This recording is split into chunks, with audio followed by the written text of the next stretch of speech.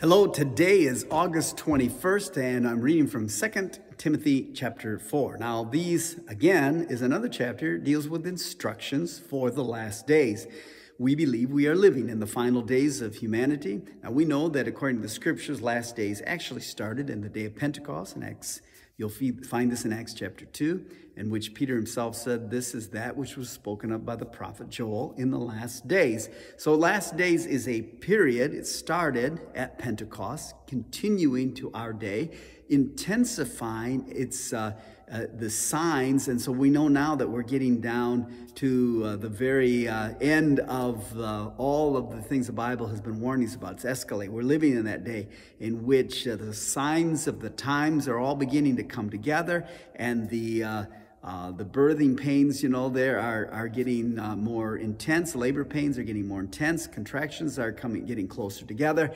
So all of this creates a readiness, getting yourself ready for for the coming of Jesus. Now, he begins in that first verse here in chapter 4. I charge you, therefore, before God and the Lord Jesus Christ, who will judge the living and the dead at his appearing and his kingdom. Now, a lot of people like to suggest, hey, God's not going to judge, that was taken care of when Jesus died on the cross. He appeased the wrath of God. But the Bible is very crystal clear that there is a day established on which there will be a judgment, and not only a judgment of those who have not given their lives to Jesus, but we all will stand, the Bible says, before the judgment seat of Christ. Now, we're not going to be judged for our sins, but we will be judged for our life, what we did with our life, and it will be determination for the rewards.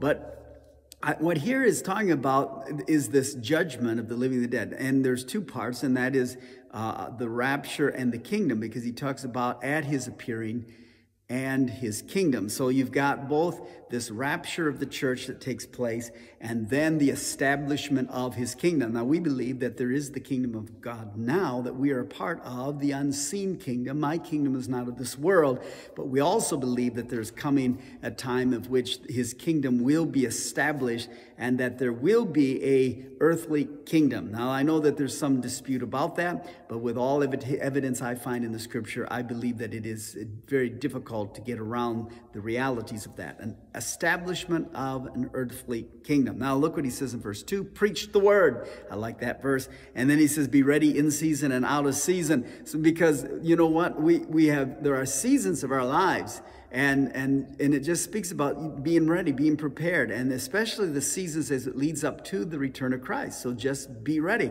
And he says, convinced, rebuke, exhort, for the time's going to come, is what he says, verse 3, for the time's coming when they will not endure sound doctrine, but according to their own desires, because they have itching ears. So we're watching this now, and this is the corruption that we find infiltrating the church. Now, the Bible tells us that judgment's going to begin in the house of God.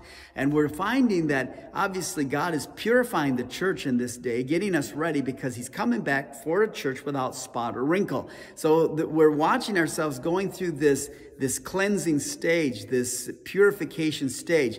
And we find the separation between God's church and the world's church, and this man church that exists today. And so, but it's this issue of sound doctrine, and he talks about itching ears, and we know this is true, that we have preachers and churches, and you can tune into them everywhere, that are knowing just how to scratch and just how to itch.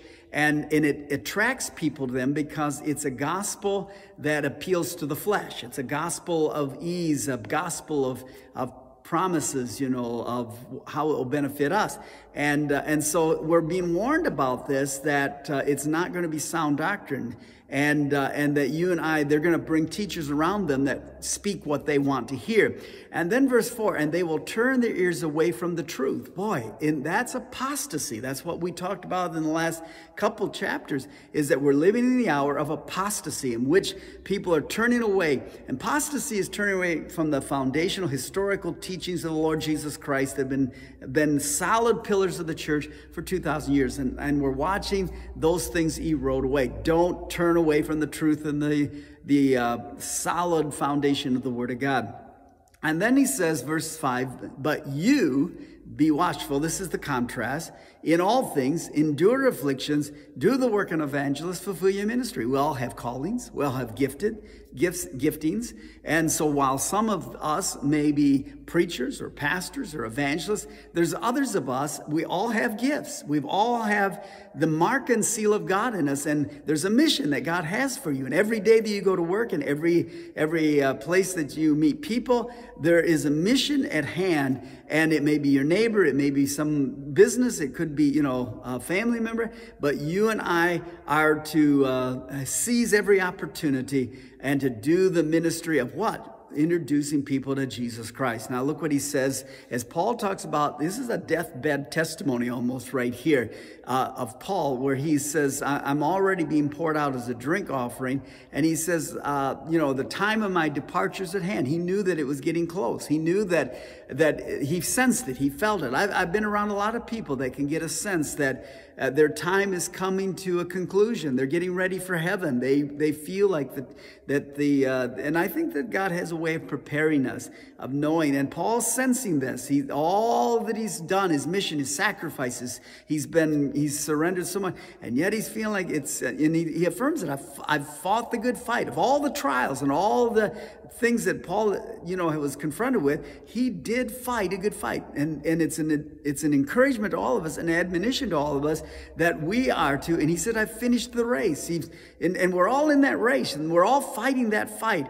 And he said, I've kept the faith, and how important it is not to get discouraged. Don't let the world and the chilly breeze of culture rob you of your vitality and your passion and your faith. So that's why. And he says, verse 8, finally, there's laid up for me the crown of righteousness, which the Lord, the righteous judge, will give to me on that day, which is what he's talking about, the return of the Lord, the end of all things, the day of the Lord.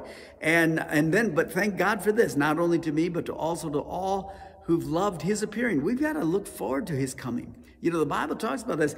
Don't dread it. In fact, we're supposed to comfort one another with these words.